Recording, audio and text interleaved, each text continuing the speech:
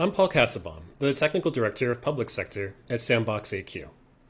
I'm going to briefly explain what zero trust and quantum-resistant cryptography are, why you should care about them, and how to start benefiting from both of them.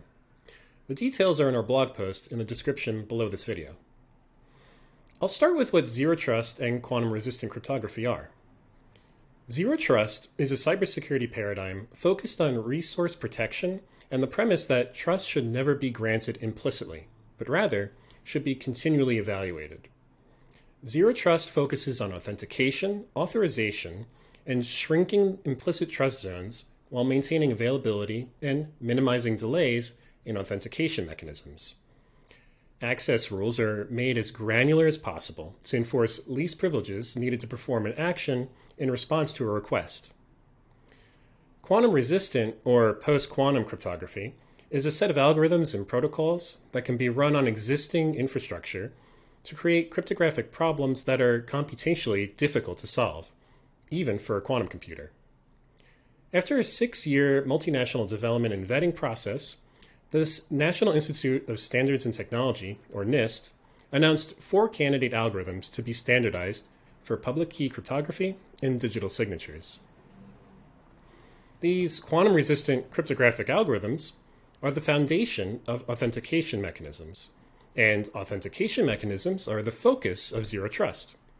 This is the connection between the two concepts. Now let me explain why you should care about them. Zero trust is a response to enterprise network trends that include remote users, bring your own device, and cloud-based assets that aren't located within an enterprise-owned network boundary. In other words, perimeter defense is no longer sufficient. Data not secured with quantum-resistant cryptography can be stolen, stored indefinitely, and then decrypted once the thief has access to a large-scale, fault-tolerant quantum computer.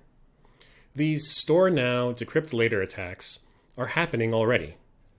They were already motivated by Moore's law, and now that exponential quantum speedups are on the horizon, they've become an irresistible tactic. These are the inherent motivations to start migrating to zero trust and quantum-resistant cryptography. There are also U.S. government executive orders, national security memos, Office of Management and Budget memos, and congressional acts that require certain federal IT systems to adopt them by deadlines that are only getting nearer. Finally, let me explain how you can start benefiting from these ideas. To most efficiently migrate to a quantum-resistant zero-trust architecture, your organization should first take steps towards crypto agility.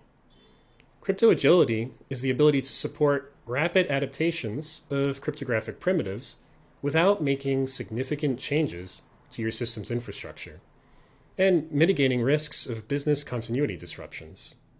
It automates and eases the challenges of cryptographic lifecycle management, differences in key sizes, encrypted file sizes, and signature lengths, attributes that have wide ramifications to application and infrastructure software, protocol specifications, application program interfaces, and the standards that define them.